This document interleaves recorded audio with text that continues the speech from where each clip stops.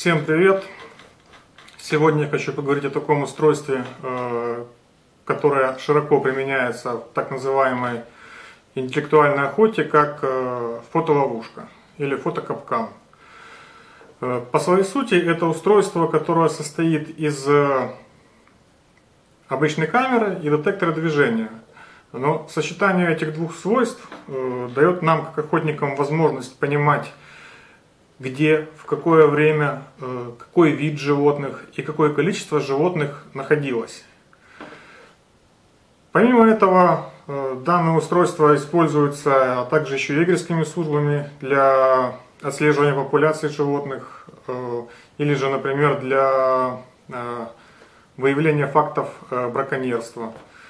Может это устройство использоваться обычными фотографами для получения снимков животных в их естественной среде обитания. Как правило, большинство камер, которые предназначены для охоты, имеют возможность ночной съемки. То есть они оснащены вспышками, которые могут в свою очередь быть либо обычными ледовскими, либо инфракрасными. Плюс инфракрасных вспышек это в том, что зверь во время съемки не пугается. Но минусы в том, что качество картинки понижается, и у нас видео и фотография в черно-белом цвете. Что касается ледовской вспышки, все с точностью до наоборот. Красивая картинка, качественная, и во время съемки зверь пугается самой вспышки. То есть для охоты оптимальный вариант, как я считаю, это все-таки инфракрасная вспышка. Также охотничья камера может быть оснащена еще и модемом для передачи данных непосредственно охотнику, приложение какое-то, то есть на мобильный телефон, либо на планшет. Во время съемки фотография автоматически сразу отправляется, и человек может понимать, какой зверь прошел, понимать, когда он прошел и тому подобное. У меня в руках вот попала на тест и на использование замечательная камера от компании Moultrie, моделька A300i. Эта камера из низкой ценовой категории, стоит она порядка $80, предназначена в основном для как раз построения некоторой такой сетки, когда вам необходимо покрыть несколько мест, проконтролировать, и потом уже из этих нескольких мест выбрать одно или два, если группа охотников, для установки засетки.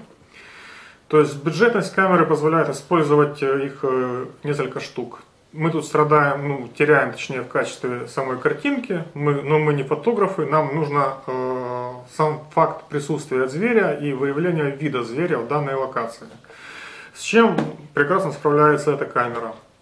Камера работает с задержкой с момента детекции движения до самого снятия, произведения кадра. Задержка проходит 0,9 секунд. Работает вспышка инфракрасная ночная в радиусе до 15 метров. В этом же радиусе работает сам детектор движения. Камера позволяет делать 17 тысяч снимков на заряде из 8 2А батареек, и существует возможность подключения USB модема. Модема через USB порт. И скачав приложение на сайте производителя, вы сможете получать как раз то, о чем я говорил, фотографии животных, снимки вообще в момент их произведения.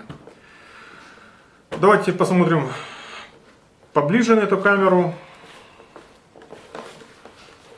Рассмотрим меню и покажу, как она работает, как настраивается. Давайте распакуем камеру.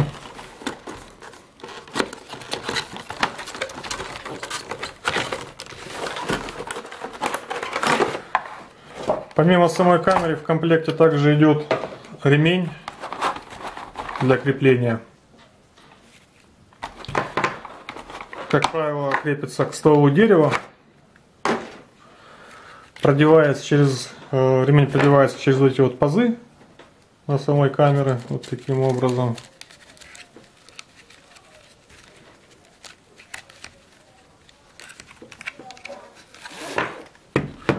обхватывается вокруг дерева.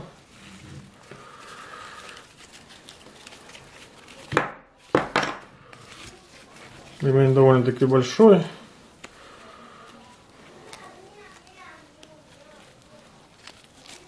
И вот так вот крепится.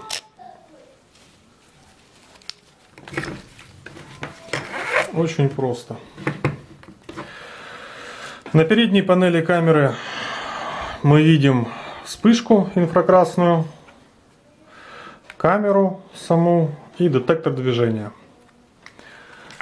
На задней части, кроме пазов для крепления, ничего нету.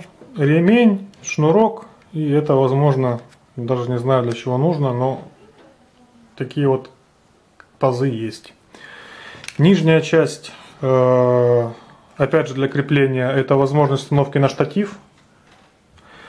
При использовании модема для передачи фотографий USB-порт, через который подключается сам модем. И если вы используете еще внешнее питание для обеспечения питанием самой камеры, выход для питания. Настройка камеры проходит очень легко.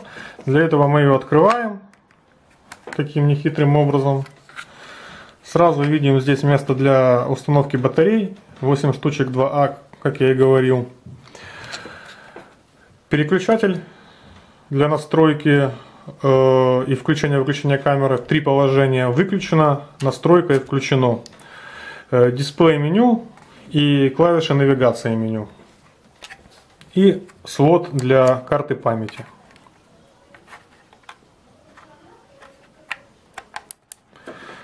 Небольшие инструкции на английском языке для установки камеры. Для того, чтобы настроить камеру и ее использовать, мы переходим в режим настройки, то есть положение Setup. Далее, используя клавиши навигации, в первую очередь мы можем установить, и нам нужно для точной фиксации времени, установить собственное время и дату. Нажимаем на Enter, выбираем время, часы, минуты, до обеда или после обеда. Далее день, точнее месяц.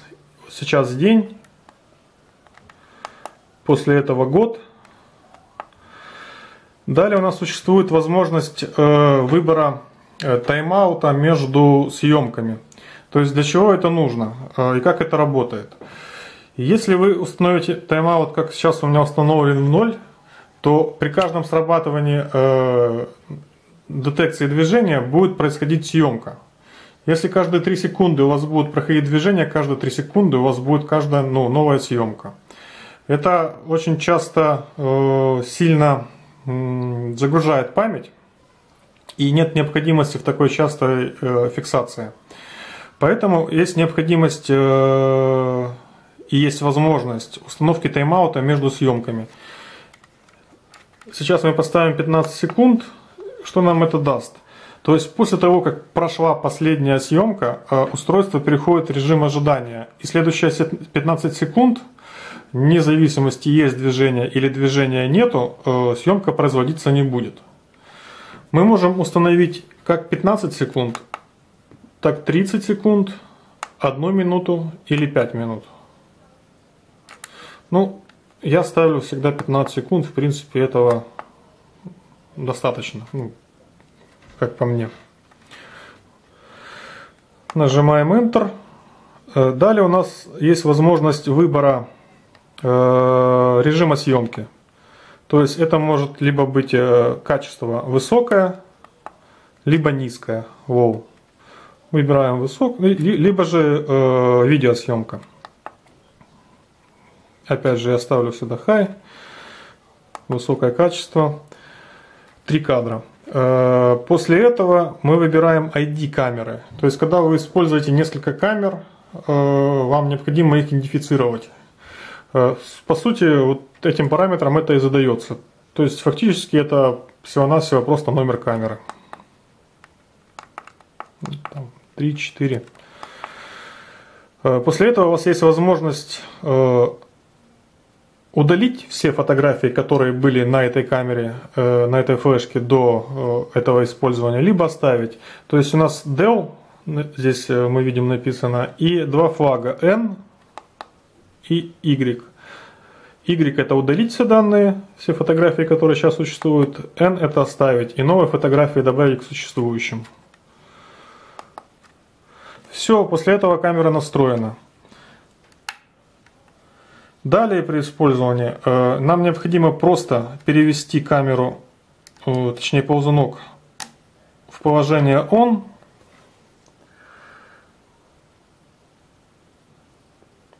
Мы видим, что пошел 10-секундный отчет обратный. Через эти 10 секунд камера начнет работать. Все, камера уже готова снимать. По настройке еще хотел бы добавить следующую очень важную вещь. Когда вы настраиваете камеру в лесу непосредственно, вам необходимо понимать сектор, где срабатывает движение, то есть детекция движения. Для этого просто переходим в режим настройки, сетап. И вот здесь на передней панели мы видим диод красный. Вот он. Этот диод срабатывает только тогда, когда происходит движение. То есть это детектор движения. И установив камеру в каком-то определенном месте, мы сможем определить также сектор работы этой камеры. То есть, скажем так, просто проходя мимо камеры, мы можем увидеть, когда сработка прошла и когда она закончилась. То есть с какого момента начинает происходить съемка, то есть с какого положения. Вот так, если попробую убрать сейчас все движение, вот видите, он погас, начинает двигаться, работает. То есть таким образом просто можно определить сектор работы самой камеры.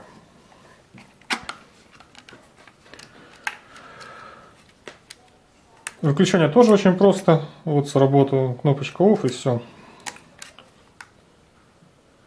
На этом я заканчиваю обзор фотоловушки от компании Moultrie. Ну а в следующем видео я постараюсь показать вам и рассказать о таком приспособлении для охоты, как переносной лабаз. Либо A300i, либо сам лабаз. Говорить я буду о A300i компании Summit. Ну и если позволит карантин, то даже попробую показать его в действии. Всем спасибо за внимание. Спасибо компании Moultrie и международному клубу охотничьему Wheeljager за предоставленное оборудование. Ни пуха, ни пера.